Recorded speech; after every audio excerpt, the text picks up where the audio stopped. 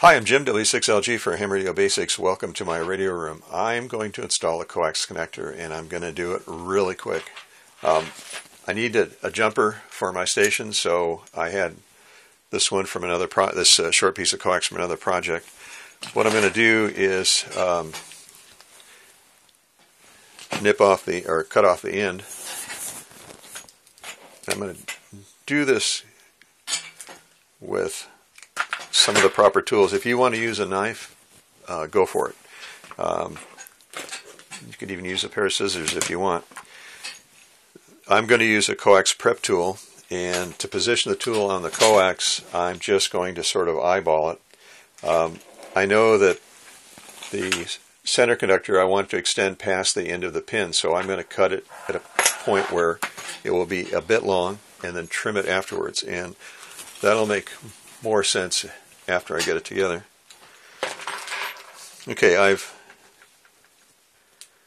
pulled that off, and I'm going to take off the dielectric. So, and the next thing I have to do is remove a little bit of the jacket on the coax. So I've got the center conductor long on purpose, and I'm now going to pull off a little bit that didn't quite cut through, so I'm going to do it manually here. Okay. And that's off. So now I've got about 3/8 of an inch of braid. I've got about 1 1/4 inch and 1/8 of center conductor. I'm going to do a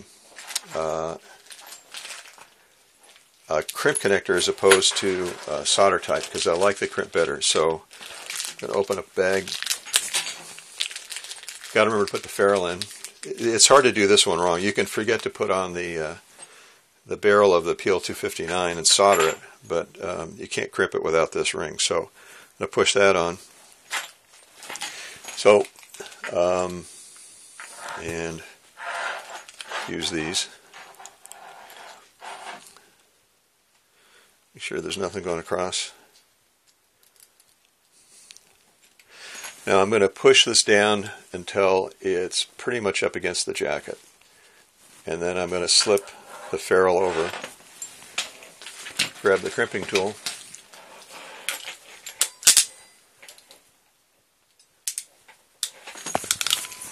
crimp that.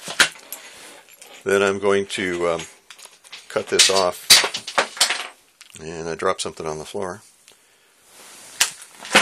Alright, now all I need to do, and I'm going to do that off camera, is get solder to flow in through the pin. That's installing a coax connector. How do you test it? There's a guy who did a video and he licks the coax connector. I don't recommend you do that. Puts an ohmmeter on one end and licks the other. I don't even want to go there. So, transmit through it. Test it with an ohmmeter, of course, real quick, and if it shows open, it's probably okay. You can check continuity from pin to pin, but put it into the transmitter, put a few watts through it, make sure it works okay, and then go to 100 watts.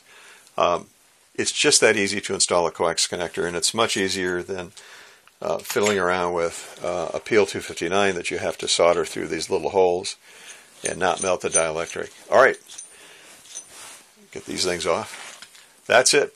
That's how you put on a coax connector, and it's the same thing for RG58, RG8X, RG59, LMR400. It's the same process, and that connector will work fine. It's just got to do a little bit of soldering. Thanks for joining me. If you have any questions, post them below. If you have a comment or an idea about how to put on a PL259, let me know. I'd like to read about it. And for now, I'm Jim, W6LG for Ham Radio Basics. Thanks for joining me. See you the next time. Thanks.